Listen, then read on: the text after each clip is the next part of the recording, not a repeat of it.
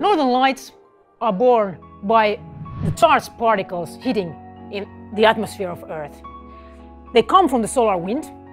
The sun is constantly spitting charged particles, mainly electrons and protons, towards the Earth. And when they hit the Earth's atmosphere, they excite the small particles of the atmosphere, oxygen and nitrogen, and to the higher energy levels.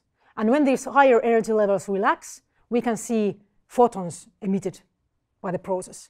And from higher up in the atmosphere, we can see the green and red auroras caused by the oxygen atoms being excited and relaxed. And then from the lower parts of the atmosphere, about 100 kilometers altitude, we can see the crimson and blue hues coming from the nitrogen atoms. At the altitude of about Kilpisjärvi, we can really have 3 out of 4 nights displaying aurora borealis. But of course, during the summertime, the sun is not really setting down, so you don't really see the auroras because they are so dim against the lit sky. But so you should go out in the middle of night.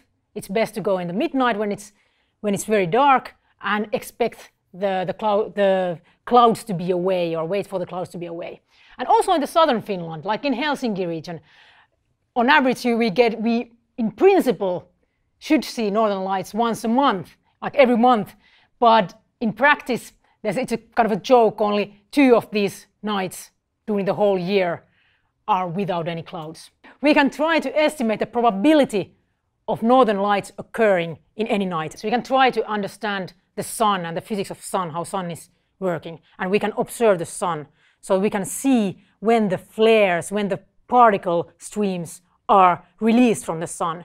And from this we can anticipate maybe the speed at which they are coming and when they are going to hit our atmosphere.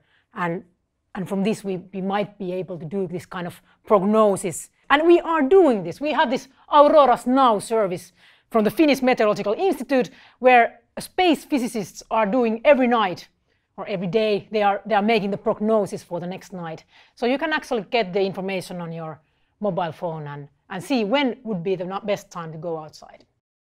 So these energetic particles hitting the atmosphere, they also hit everything that is in the atmosphere or above it, like International Space Station and the astronauts there.